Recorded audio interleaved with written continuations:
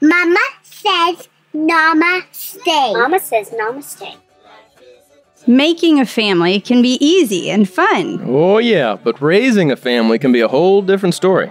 From spouses to kids to the crazy daily grind, life often directs us away from connection and more into reactive chaos. If you're tired of that cycle and are seeking something beyond the picket fence blues, this is the show for you. I'm Ashley. And I'm Nathan. And we're here to take you from chaos to clarity by bringing awareness and intention into your home, not waiting for one day, and highlighting how the uniqueness in each of us strengthens all of us. Take a deep breath in and let's start a brand new day. With Mama says namaste. Welcome to another Mama Says Namaste episode, and this is another guest episode. So I am so thrilled to have Lenora Edwards joining me today. She is a speech therapist, and as we get into our conversation, I want to share with you, as always, that when I do these guest interviews, they are available to listen to through the podcast. You can hop over to YouTube and you can watch the video and see us there, or you can hop over to mamasaysnamaste.com and hit the blog post there that goes along with this episode, and you can read a corresponding blog and watch the video and listen to it all on that same spot. So there you go. Many ways to listen. And now I want to get into the conversation today. So Lenora is an expert speech therapist, and I'm going to leave it at that because she started telling me more about what all she's doing, and I knew I needed to just hit pause and go ahead and get the interview started because I want to share it all with you all. So Lenora, thank you for being here. Let us know a little bit about where you are now and what got you to this place as well. Thank you so much for having me, Ashley. I absolutely love the title, Mama Says Namaste. I think it's brilliant.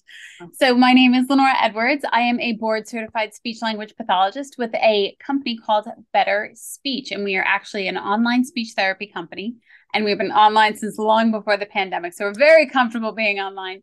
And we are actually over 150 speech pathologists strong, and we are able to provide online speech therapy services throughout the U.S. in all states. And we are also internationally based. So it's really, really phenomenal. We provide effective, affordable, and high quality speech therapy services right from the comfort of your own home. Oh, that is wonderful. Okay. And so, and I love that also because it's been very fun to see that people have listened in on the podcast from all across the world. And so we do have people that listen in Australia and in Germany and, I'm trying to think of where some of the other ones are that I've seen recently, but yeah, so we've got people listening in from all over the world. We all still have that same desire for how can we create that home that we love coming home to and making a home into, or a house into a home. And looking at ways that we can not just connect with our children, but also help our children thrive. So how did you get into speech therapy? I started in speech therapy. I graduated well over 10 years ago. And I initially started in nursing, and nursing is actually very strong in my family. And I absolutely loved it. It just was not the quite fit for me. So I was in university and I walked myself over a few other buildings, and I actually was taking a few courses, and it just lit up like fireworks for me. I absolutely loved it. And I had speech therapy when I was younger, and I worked with a lot of children when I would babysit that needed speech therapy services also. So it was always a really common theme throughout my entire life. Gotcha. Okay. So when it comes to speech therapy, I mean, first off, let's just start to kind of identify what type of people would benefit from your services. So what are the common things that you're seeing that you are dealing with in the services? That's a great question. So I usually like to tell people we work from the neck and up. So we see a huge array of people with a variety of different things. So for example, I've worked in the NICU for feeding therapy for little ones that were just born to make sure that they could safely eat.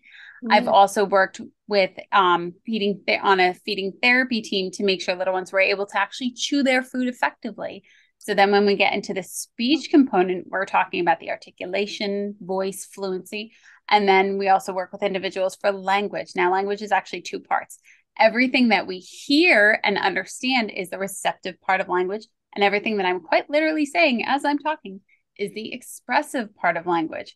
And then we also work with adults, whether it be sometimes we work with adults for dementia, Alzheimer's, Parkinson's, neurological difficulties, even COVID brain fog. So we really work from the neck and up, and we work with a variety of all ages.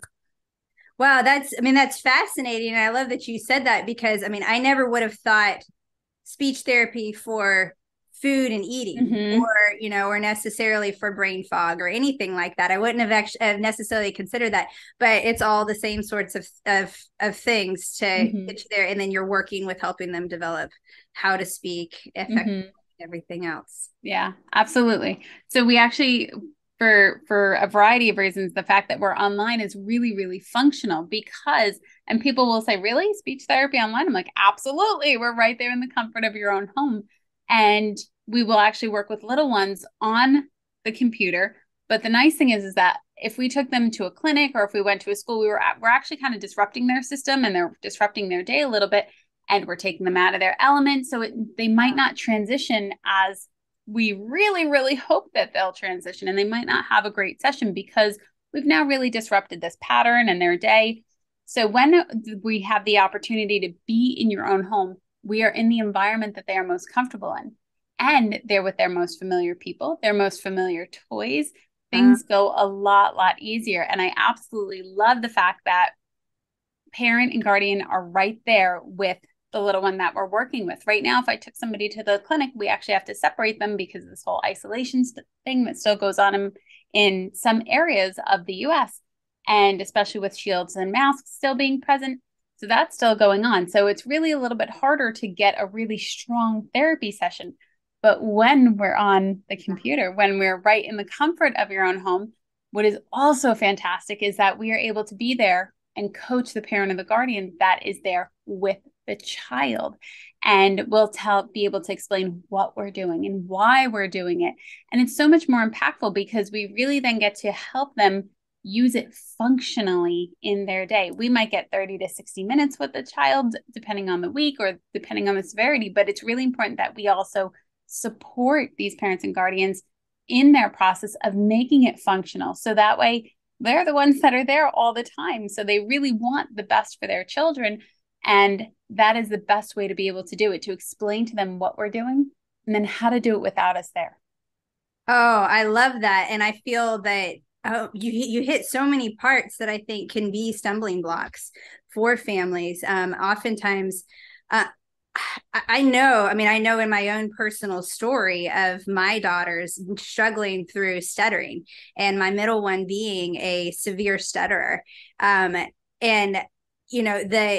the time of our lives that we were in, I'm running around with small children. We had a very busy life, and adding in speech therapy and going to speech therapy and doing that was not necessarily going to be conducive to lessening the stress in our life at all.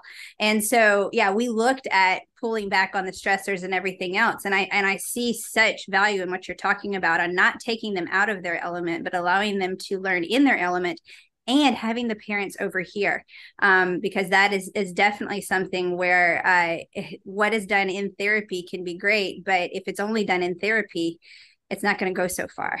We like to get that growth, that expansion across the areas. You're completely right. It will only go so far. And we also have the ability with our platform, we have a ton of games. So we're really able to share the screen and have them take remote control over our screen and do different things and really provide that complete care, because the little one then is there. They see that they're obviously being very cared for. They're also being supported by the parent or the guardian that's there with them. They know that this is important. So we have really a huge connection going on. And then we're able to make it really fun because of the platform that we use. And then once we're done, we'll be able to say, okay, we'll just sign on to your dashboard when you're done. And whenever you want, come on and play games. And that way speech is fun and functional. A lot of the time people will think like, oh, I have to sit down and study. I grew up when I was younger, when I had to study, it was you're going to sit down at a table and it was very, very structured. Whereas now we find that the more fun we can make it, the more impactful it is. And the brain will make faster changes because it's having fun and it's not seeing it. It's having a completely different chemical response when it's experienced as something fun. And that way, that growth and that expansion and that building is so much stronger and so much faster. Oh my goodness. And you make it so much easier by opening that door immediately in the house. It's not having to be brought home or you know, reiterated what you went over, but they're actually seeing an experience in it. You know, you're so right with with just the nature of the way things are right now, where anytime we're going out and we're taking our children out in public, it's oftentimes we're taking them and handing them off, and we're out of the loop of what is going on. And that is so valuable for us to know. Yeah. So, in the desire to be there and be attentive with our kids, what are some things? What are some signs that may show? I mean, clearly, if I'm seeing, you know, like my daughter struggling a lot, I saw very evident signs. Is there anything that, yeah, are those some quick signs that you can say, okay, this is where this would really be helpful for you now? That's a great question, and definitely one that people ask a lot. Usually, so little ones, their language starts developing. And I say this often, is that when I find out people are pregnant, I'm like, great, start talking. Because yes, they are able to understand even in the womb. They're picking up information, and it's so, so important. And once they're finally here, that blessed day, their brain and their body continue to develop at massively rapid paces. And it's really important that we continue to talk with them. And some people will call it narrating, some people will call it just talking or sports casting. But as you're talking with your little one, you're explaining their entire environment, because they have no idea what anything is. And it's up to us to explain it. So we're actually born with the ability to understand language, but there needs to be language input for that part of our brain to really develop and to make sense. So when your little ones are born, keep talking. Absolutely. And you'll start to see as they hit 1 year old, they'll start to get one word. As they go to 2 years old, they'll start to develop two words. When they go to 3, they'll start to get 3 combinations. And that's kind of like a very general rule of thumb. Children do develop their language at a different pace. We do have guidelines, absolutely, and they are very, very important. Receptive language, when our ability to actually understand and hear language, if you're concerned about that, some things that you'll see is, can your little one follow commands? Will they respond to their name at 2 years old? If we say, okay, let's find your shoes, and they can't identify their shoes, or they can't go find their shoes, that's definitely a concern, because they quite literally don't know what you're asking them, and they don't know what they're looking for. And that is definitely a cause for concern. Or if you ask them yes or no questions, do you want more? You want to see that response for them to actually indicate to you what they want. So that would be a concern for a receptive language difficulty. And they do go up from there. So if you're saying things like, once they start to ask questions, so show me the fish in our book. Can they identify the fish in your book? And really start to understand that they've now heard all this information, but they're able to show you that they understand this information. When it comes to expressive language, our little ones start talking and communicating very, very early. Talking, most people will say, oh, they don't have words. And we'll say, okay, but are they communicating? Are they engaging with you? What's their eye contact? Are they coming to you if they want something? Are they pulling you and pointing that they want something? That is a form of communication. Are they babbling? Ooh, ooh, ah, ah. Are they stringing sounds together? Those are all really good signs of strong communication skills. If your little one doesn't have a lot of vocabulary, we would say, okay, well, what age are you? So the great thing is I don't know if this has ever happened to you, Ashley. I roll over at 2 a.m. and I have a question about about whatever it may be. And I would like to speak with a professional as soon as possible. 2 a.m., fine. I'll wait till appropriate business hours. But right now, if you had a concern and you wanted your child evaluated, a lot of the clinics are waiting 6 months just to get your child evaluated. It's a really, really long waiting period. Whereas with Better Speech, if you have concerns, reach out to us immediately. We can offer you a free 15-minute consultation where you will speak with a speech language pathologist. You can talk to a human, not a computer. This is a great thing. Yes. And we can get you matched as early as the next day to really see if your child may have a delay. And what's the worst that's going to happen? Even if I've heard this many times, I just wanted to make sure that I wasn't missing something. That's a great thing. And that should be celebrated. Yes. Absolutely. Because in the event that you didn't listen to that instinct, you might now push that instinct off for 4 months, and that language part of the brain and body continue to develop, and they didn't wait 4 months in that development. So now we're 4 months behind. So if you have concerns, absolutely visit us at betterspeech.com, and we can absolutely start you with a speech language pathologist as early as the next day.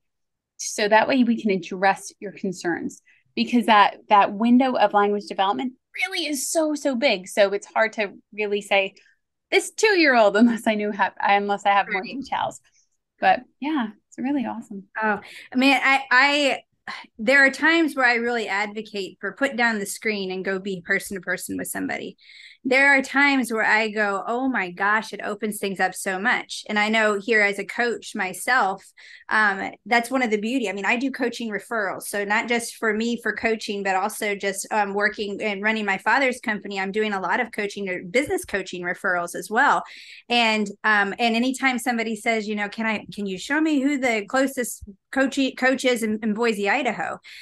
I help to educate them. Do you really want who's just next door, or do you want who's the best fit for what it is you're looking for? And when you've got speech therapy offices, oftentimes you are very limited. I mean, there's not a lot of people that are going to be speech therapists on call at the same time anyway. And so this is such a beauty to not only get access to a larger range, but also have that opportunity to get somebody who really gets what you need and what your family needs, as opposed to just what's the closest, most convenient one. I love that you pointed that out too, about technology, and truly pointing out what is the best fit for your family. So with technology, it's so important that, and I hear parents say, oh, I'm being bad, and they'll put their phone away. And I really try to encourage people to use technology to your advantage. Yes. It's not going anywhere. So if it's out, make it something functional. Or if your kid has a question, that's a great question. Let's look it up together. Right. And when you look it up together, you're having that bonding experience, but you're also showing, and children love to model. They will show you everything that you're doing. Show them that it can be used for good, and teach them that it can be used for good, because they will then use it for good and really start to educate themselves. And that is such a fantastic thing. So when we're on doing Zoom sessions, they're understanding that this is education, this is learning and play at the same time, which can coexist. It's not one or the other. They can absolutely coexist. And as a board certified speech pathologist, what that means is I have the appropriate education, and I've also passed a very specific test, and I've graduated, and I've met all these credentials. Now, as a board certified therapist, I can then go and apply for licensure in a state. I live in the state of Pennsylvania, but I'm licensed in 5 states, which allows me to provide speech therapy services to people in Colorado, to people in South Carolina.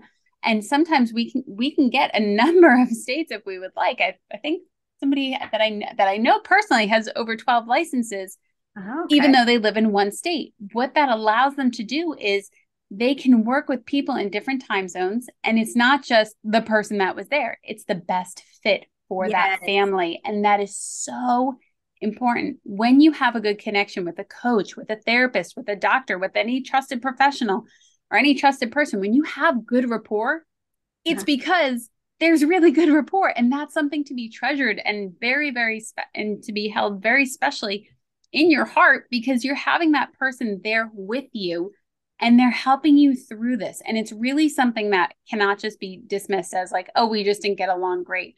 Okay, no problem. If you didn't get along great, find a great fit for you. That's so important. And I think oftentimes we do. I know I personally have navigated this too. We struggle with limitations because of the hassle of finding that right fit, whether that's hiring somebody to work with us, getting that great babysitter, everything else. Well, what are we going to do? Just do all the work ourselves? Never get a babysitter? No, we just keep going, and we find that person that is a good fit.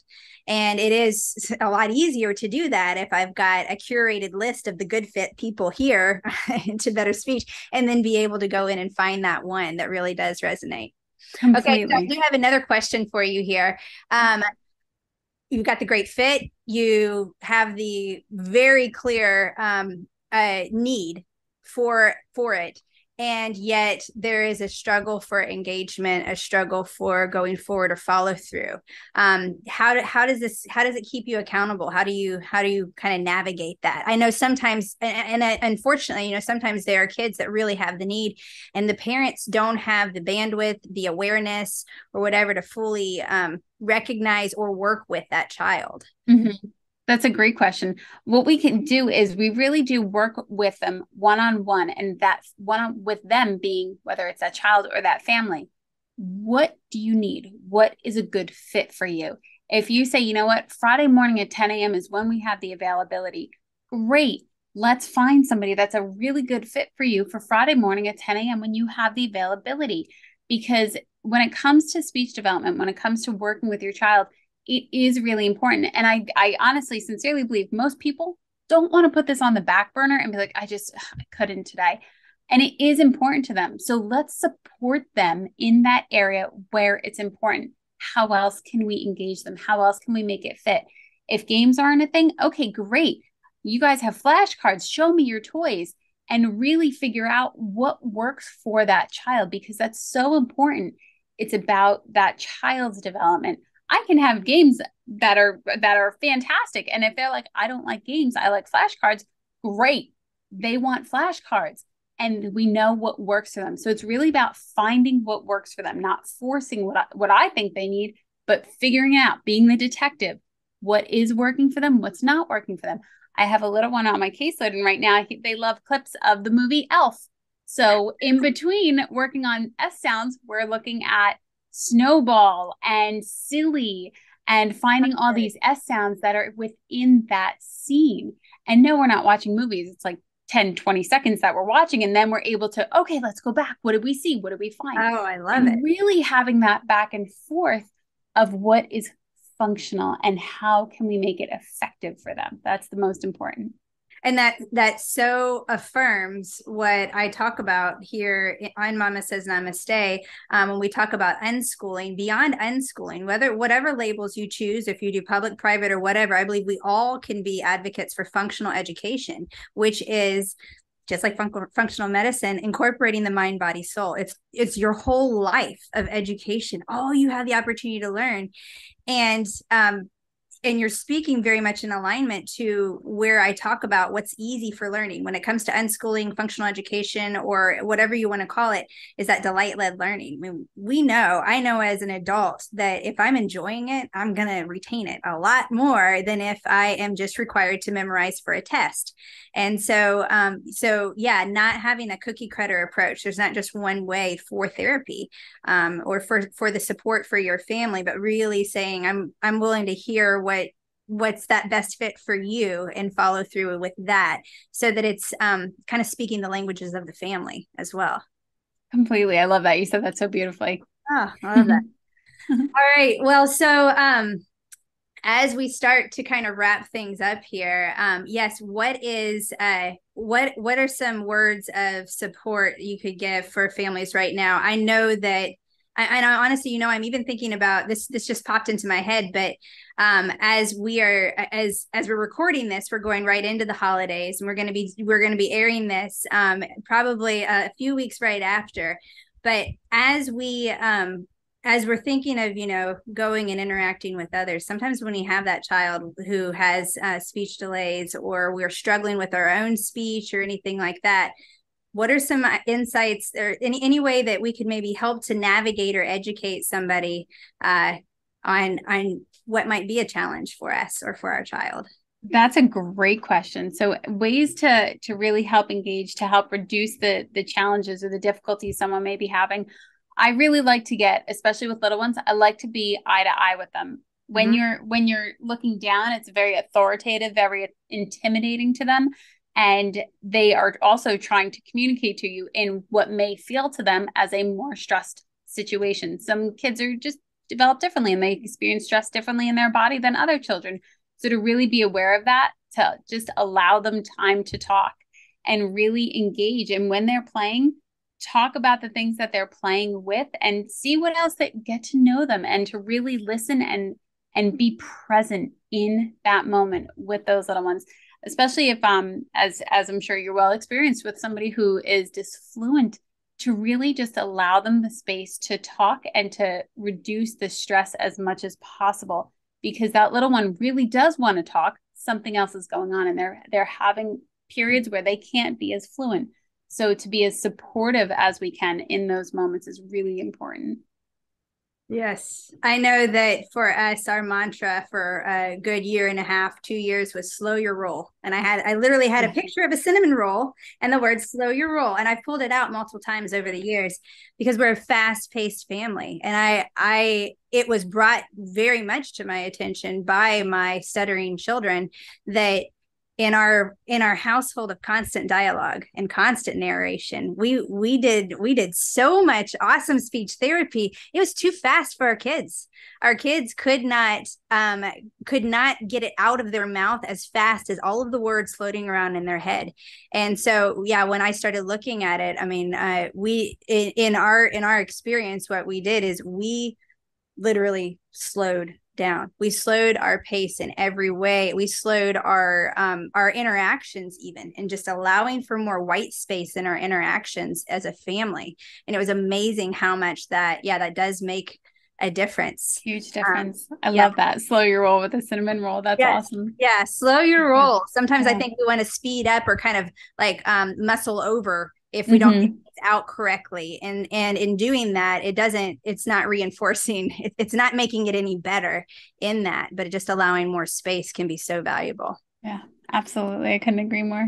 Oh, well, thank you so much for being on with me today. I hope that, yes, anybody who is needing any support, please check out Better Speech. Is it betterspeech.com? Betterspeech.com. Thank you so much, Ashley, for having me. It was great talking with you. I really enjoyed it.